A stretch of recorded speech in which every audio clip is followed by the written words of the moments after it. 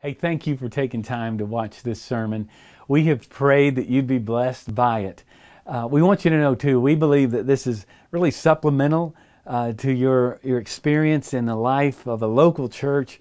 But if you're here in the Dallas area, we hope you'll come and join us and be with us for worship. We pray this blesses your life and you're drawn closer to Christ as a result of this message. Happy New Year. Go ahead and grab your Bible. If you didn't bring your Bible, I want to encourage you to do that every week. But you'll have a black Bible there in front of you, hardback black Bible in the pew rack in front of you. You can grab that one and pull it out. You can go ahead and turn to Philippians is where we're going to end up here in just a moment. I'm excited about this message the Lord's given me today. It's always good when the preacher feels like the Lord's spoken into his heart. So I'm excited about what God is going to say to us as He's spoken into my heart this week. How many were here Christmas Eve? I'm curious. A lot of you are in town. Some of you maybe not. You're out of town. We had right at 5,000 people here. One of the largest Christmas Eves we've ever had in the history of our church. And just an exciting time. As I've noted, just really excited about the year to come. I have a special New Year's message for all of us here, whether you're a guest, a member, out of town, in town, a word for all of us. And I've called it One Thing, a New Year Revolution. That's not a typo. It's a time we make resolutions for sure. I read recently, kind of the top 10 resolutions are often the same. People want to work out a little more. They want to eat less, drink less. That must be for the Episcopalians. Baptists don't drink, but some of them do. Some other people drink too much. And they want to drink less. They want to spend less. People want to save money. They're always the same. I saw the top 10. Want to volunteer some more. But then I read research that shows that 4 out of 5 of us will break our resolutions. A third of us won't get out of January without breaking them.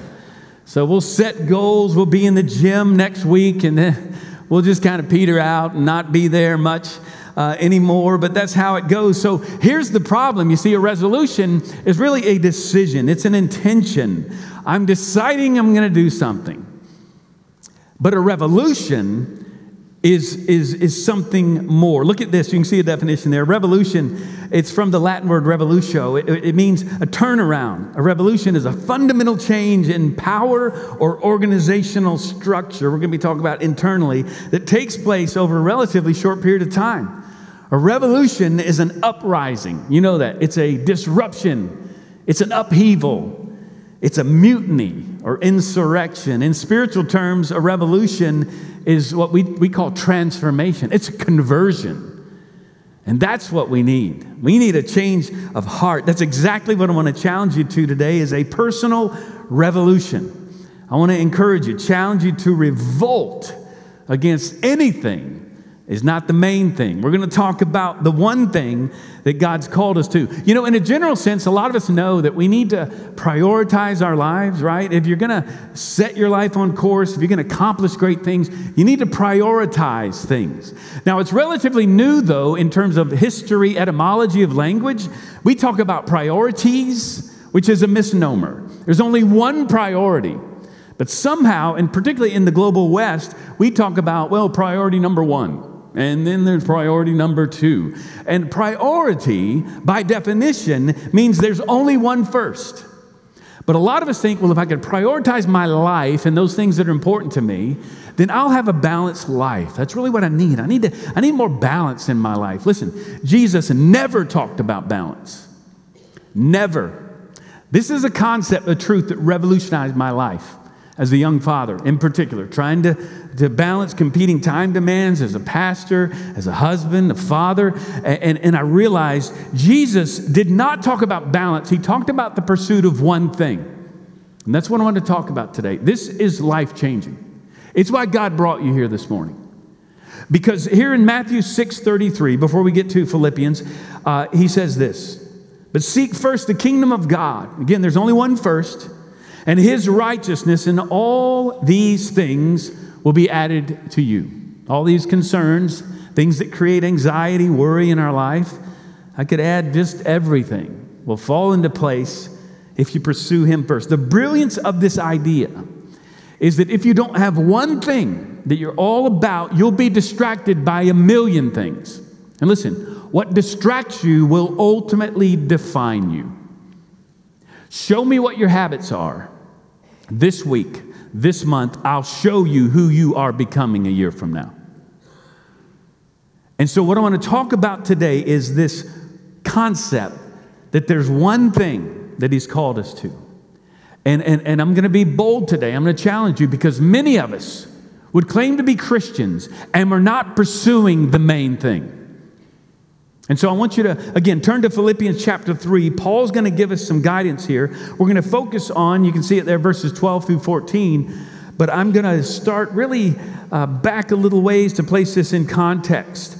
I want to talk about three things that Paul shows us here in this brief passage that are necessary for personal life revolution. That's what we're talking about. A personal life revolution. And I want you to see these three things. Now, here's where this is heading. I'm going to offer two pictures of what this looks like in life. One's from the Old Testament, one's from the New Testament. Then I'm going to give you a specific challenge in the end. All right?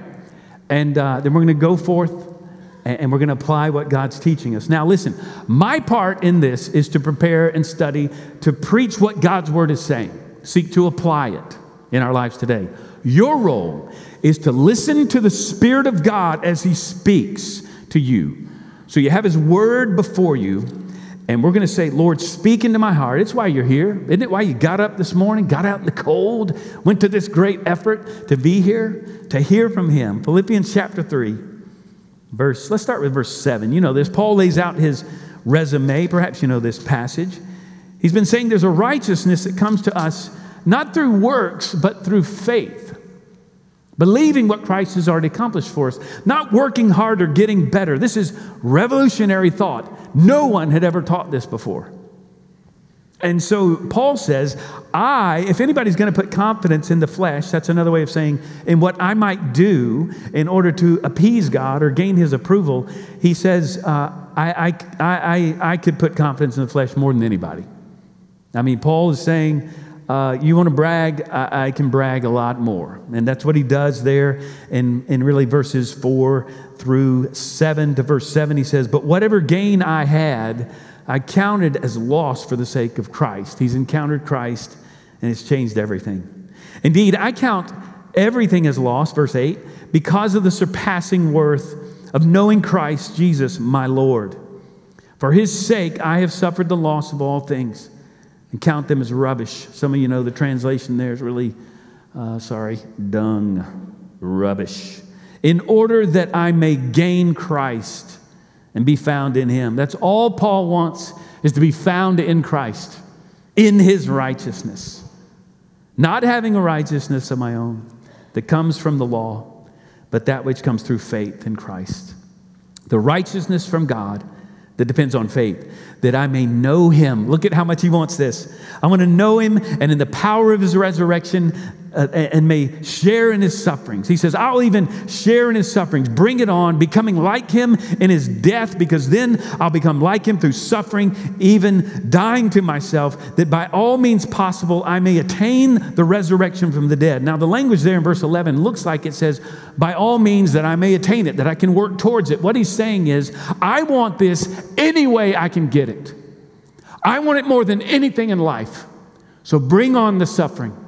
If it means dying to myself, I will die. If it means dying physically for the sake of Christ, I will die. It is now my life. Listen, can you say that about yourself? Is your entire life focused on knowing Christ? Because listen, friends, that is the essence of the Christian life. Many of you have heard me talk about a singular writing from Oswald Chambers in his classic book, My Utmost for His Highest. I think it's August 4th.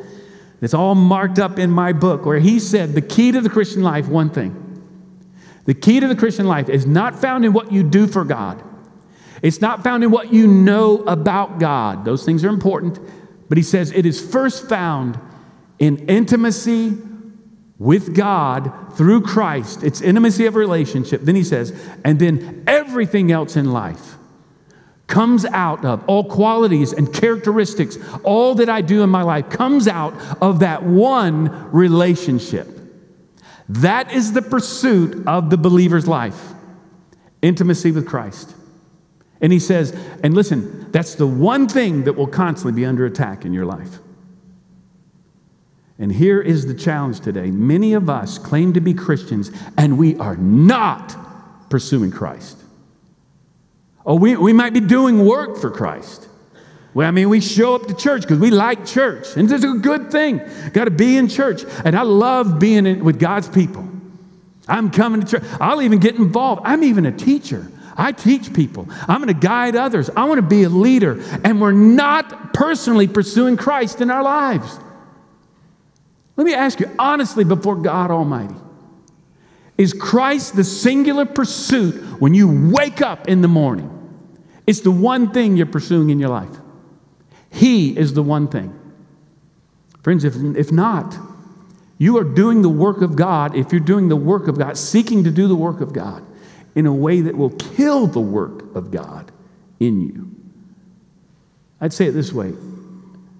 Church makes a terrible hobby. Church is a bad hobby. I mean, go get a boat. Go get a house in the woods. Go get a house in the mountains. Church is a terrible hobby. Because if you're not pursuing Christ and coming together with God's people every single Sunday to love one another well, so a watching world says, I want to get in on that, and giving our lives to Him, we can't wait to be with God's people on Sunday. We can't wait to be in His Word every single day. You wake up and I just want to be in His Word because my life is all about the pursuit of Christ and Him alone. Here's the premise of this message today. If you don't have one thing, your entire life will be distracted by a million things. And you, friend, listen, don't waste your life. I don't want you to waste your life, and God is calling each of us to pursue Him and Him alone. So here's what Paul says in Philippians chapter 3, verse 12. Let's go down to verse 12. Look at what he says. Not that I've already obtained it. Now look, I'm going to show it to you. Here it is in the NIV. You can see it on the screen there. Not that I've already obtained all this or have already arrived at my goal. Now look at this. As you set goals, and I challenge you to set goals, make resolutions. He has one. He said, my goal. He doesn't have goals. He's got one goal. But I press on to take hold of that for which Christ Jesus took hold of me. He's saying, it's already happening. It's going to happen. He who began a good work in me is going to complete it. It's already happened. But he says, brothers and sisters, I do not consider myself yet to have taken hold of it. But one thing, there's the title of the message, one thing I do, forgetting what is behind and straining toward what is ahead. I press on toward the goal to win the prize for which God has called me heavenward in Christ Jesus. Really, what is his goal? Christ. His goal is Christ. So 3 things I want you to see. If you take notes, I want you to write these down as we walk through them. If applied, this will help you see significant change in your life in 2018. I want to talk about a New Year revolution. Paul's going to say 3 things to us. He's going to talk about we need a holy discontent, we need a singular focus, and we need a dedicated plan. So first, a holy discontent. Verse 12, he says, not that I have already obtained all this. This is simply his way of saying, listen, I desire more. I'm not there. I can't stay where I am. This is the first and most critical aspect of all that I want to talk about today. See, here's the problem, many of us, we don't have a holy discontent. And here's what I'm talking about, this dissatisfaction, this restlessness, a discontent that I want more of Christ. I want more of Him. This is why many of us are not pursuing Him on a daily basis. It's why He is not the number one singular passion of our lives, because we don't have this holy discontent. Listen, friends, I hope I never get over being saved by Christ. I hope you and I never get over what He's done for us. See, the problem for many of us, myself included, I was saved when I was 9 years old. I've had many other grace awakening moments in my life where God's done a new work in me. But I hope I never get over being saved.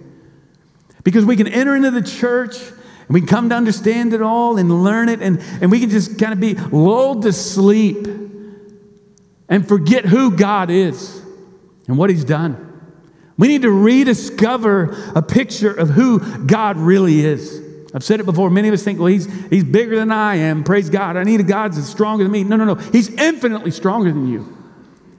I'm glad He's smarter than me. No. He's omniscient. He's infinite in all of His character traits. He's infinitely merciful. He's infinitely just at the same time, being infinitely loving. He's God over your life. Nothing comes into your life without first going through His loving hands. He is sovereign over you. He's in control of your life. Do not doubt the fact that He loves you, that He has plans for your life in 2018. And friends, He has saved us. Christ has come to rescue us from our sin. He lived the perfect life for us. Let's never get over the fact that we could not work our way to God, but instead He sent His Son and He lived the perfect life. He was not simply our great example, He was our substitute.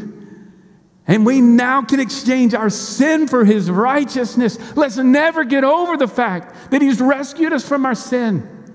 And we need to pursue Him. We don't know Him as we should. We're not seeking Him as we should.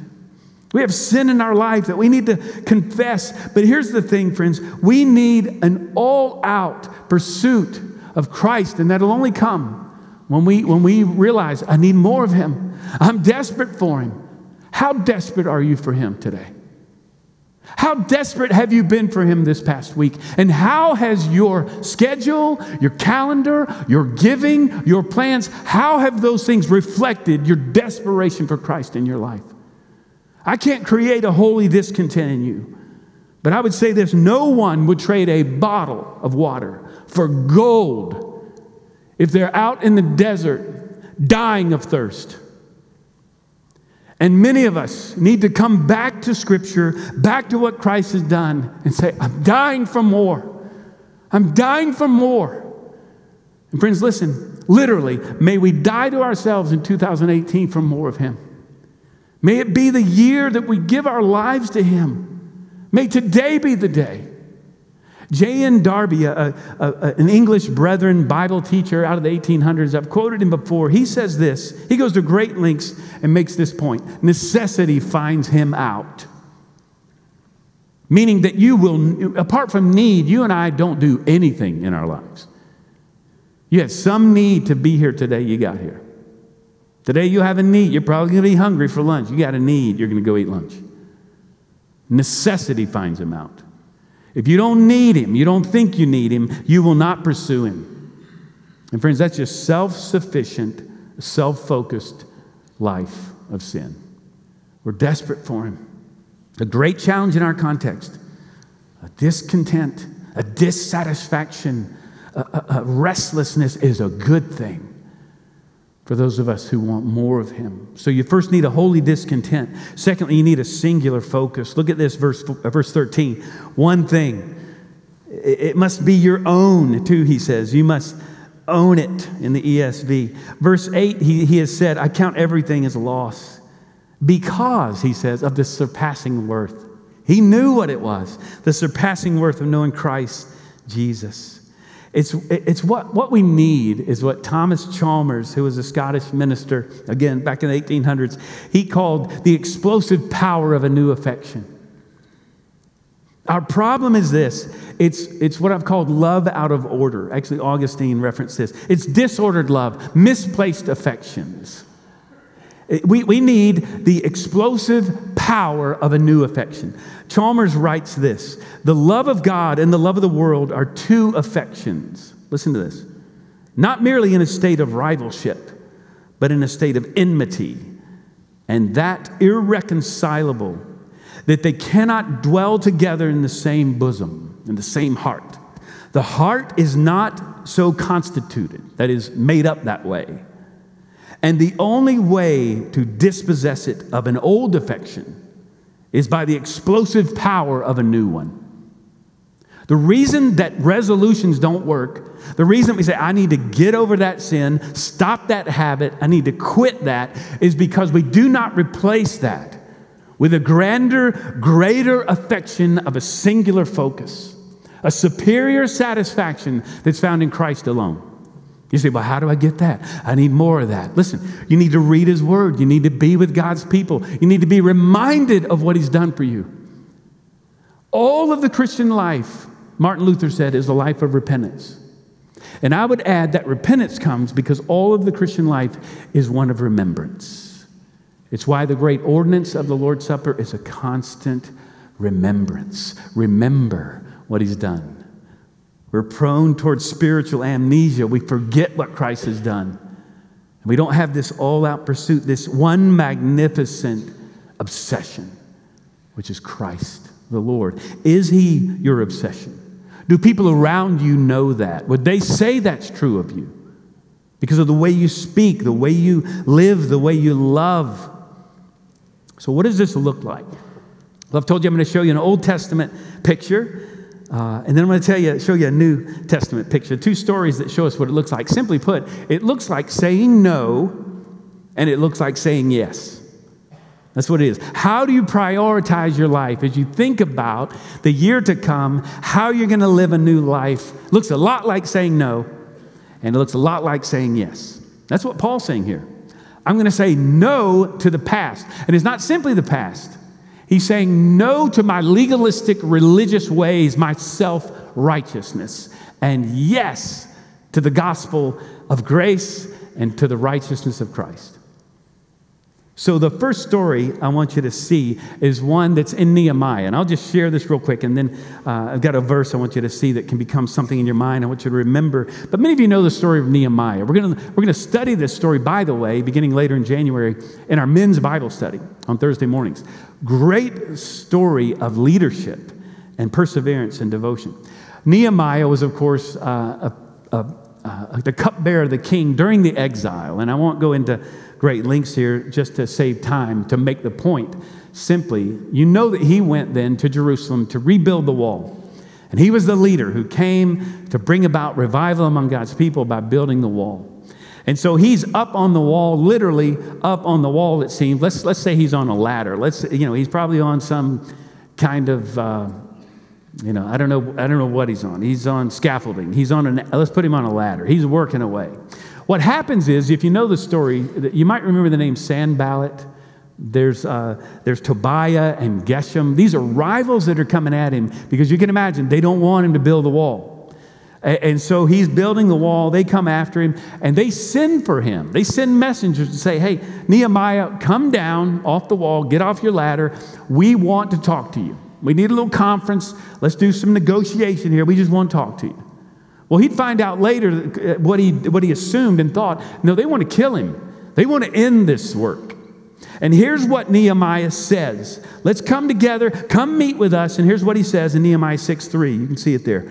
And I sent messengers to them saying, I am doing a great work and I cannot come down. Why should the work stop while I leave it and come down to you? Now, here's what I want to put in your head. See, Nehemiah had a job to do. He was obsessed with one thing. Now, for us, again, it's pursuit of Christ, but then all that follows that. He was focused on one thing that allowed him to say no to everything else. It's the key concept. Simply put, it's this. If you do not prioritize your life, someone else will. Now, you can imagine this is a great challenge for me as a pastor. My life is often saying no to really good things and really good people whom I love. My ministry is really Acts chapter 6, verse 4, prayer and ministry of the word. If I'm not doing that, then we all suffer. Our entire church suffers as a result. And many of us need to develop the habit of focusing on a singular obsession in our lives, and we need to determine, I will not come down. You're calling for me. I am doing a good work. I'll not come down. Greg McEwen, in a great book called Essentialism, by the way, if you want to learn more about this, he wrote this: you cannot overestimate the unimportance of practically everything. Now, some of us respond to that. We think, no, Jeff, everything matters. Every detail matters. Listen, if everything matters, nothing matters. And this is only true. Listen. McEwen's statement here is only true if you have a singular priority, a one magnificent obsession. That is very true, if that's the case in your life. Everything else takes its place. Nehemiah says, I'm doing a good work. I'm not coming down. Now, here's the challenge for you. What is this for you? What is God calling you to do? Maybe you're already about it. What is He saying? This is the thing that I want you to pursue above all else. Now, maybe it's a ministry. Again, we're going to get back to Christ as our singular focus, and that's the main thing. But maybe for you, it's not so much what do I need to give up, but what do I need to go big on? What is He calling me to do? How has He gifted me? What are you on your ladder doing? Or what is He calling you to do? Because you see, for many of us here, I'd say to some of our parents in this season of your life, maybe you have young children, and you're thinking, no, I could commit to that. I could join that group. Got to work out more. I need to make more money. Listen, no. What you need to do is say, no, listen, I'm doing a good work. I cannot come down. Many of you dads, listen, you need to decide. You're going to spend more time with your family in 2018, and it means on a daily basis. No, I'm doing a good work. I will not come down. And some of you are devoted. Maybe now you're taking care of a family member. You say, I will not come down. Some of you are committed to a spouse or maybe to an elderly parent. I'm serving them. I will not come down. Some of you need to devote your time to your marriage, and you're going to focus and love your spouse. It might even mean being committed to counseling and help. I will not come down. I'm not going to quit. Some of you need to finish something that you started. I'm going to finish that degree in 2018. I will not come down. Those are good things. I'm not coming down. Some of you need to pay off debt in your life. You're strapped with debt. I will not come down. I'm giving up that, and that because I'm not coming down. Some of you need to devote your life to prayer. What is it for you?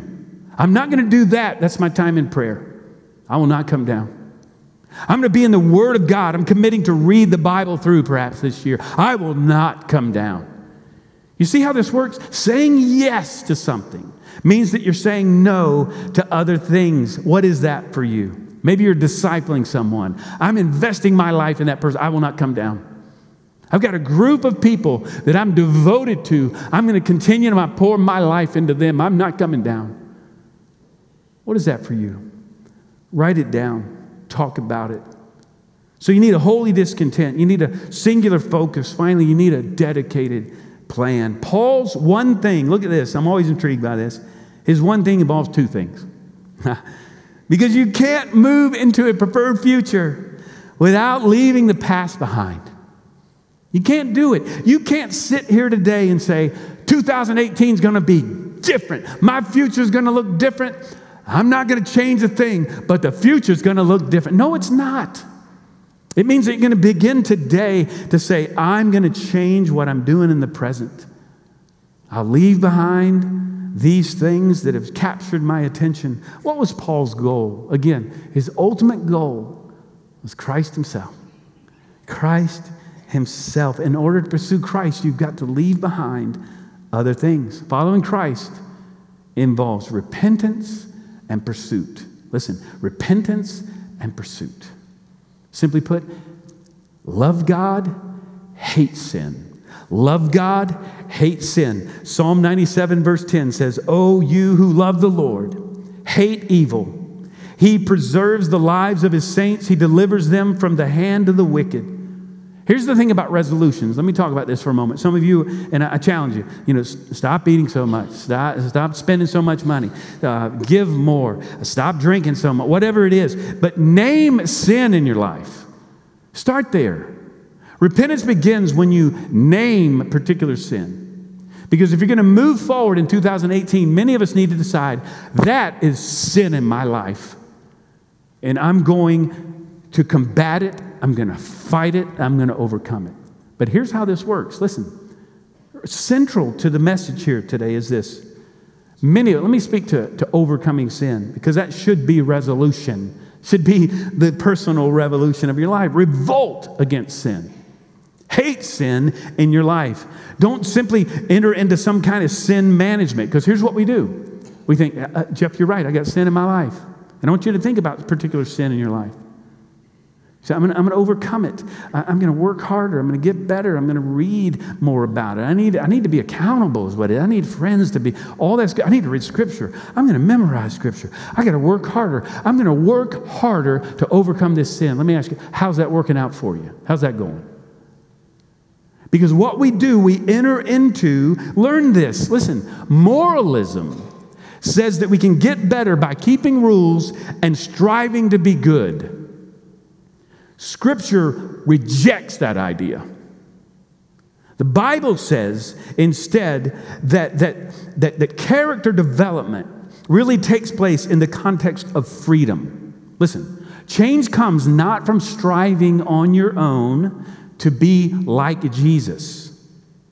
It comes by developing a habit of being and communing with Jesus. Did you catch that? The Christian life is not simply trying to be like Jesus. I say it often. Good luck with that. What would Jesus do?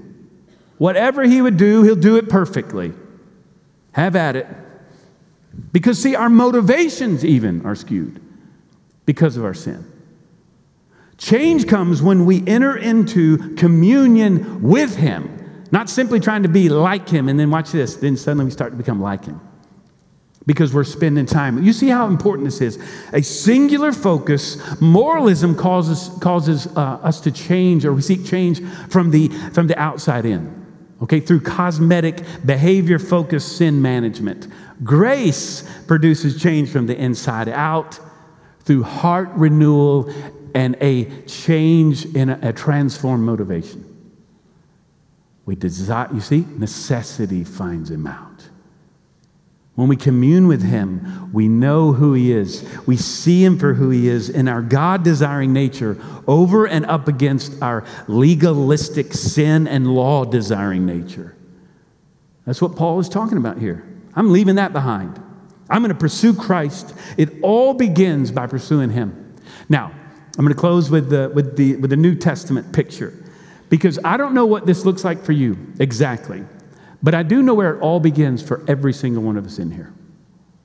It begins with time alone, in solitude, daily before our King. Does that mark your life? Are you living out of an overflow of being with Jesus? He said abiding in him, because you can't bear fruit apart from the vine. And so the picture, though, I want you to see is in Luke chapter 10, and it's verses 38 through 42. Now, I'll just share this story briefly, and then we'll close. You know the story, perhaps. This is the story of Martha, who's distracted by many things, right? And she, by the way, she's distracted by much serving. She's doing good things. This is the good up against the best. This is a great story to teach us this. Mary's chosen the good portion, which will not be taken away from her. And so what happens is Jesus says, listen, Martha, Martha, and I have this sense of great compassion in his voice. He says, you are worried and anxious about many things. Because she's called out, but why aren't you telling her, your sister, my sister, to help me? And we do this a lot, right? Jesus, would you speak to him about this? Would you speak to my spouse? Some of us are doing it here. This is a great sermon. I hope he's hearing this. Right? I know who this is for. I'm going to get this. Well, now you can't. I'm going to get this sermon. I'm going to send it to a friend. I'm going to tag it. I want you to listen. Would you tell Mary to help me? And then Jesus says, Martha, no. Watch this. Mary, who's sitting at my feet, listening to my voice, communing with me, she's chosen the best thing.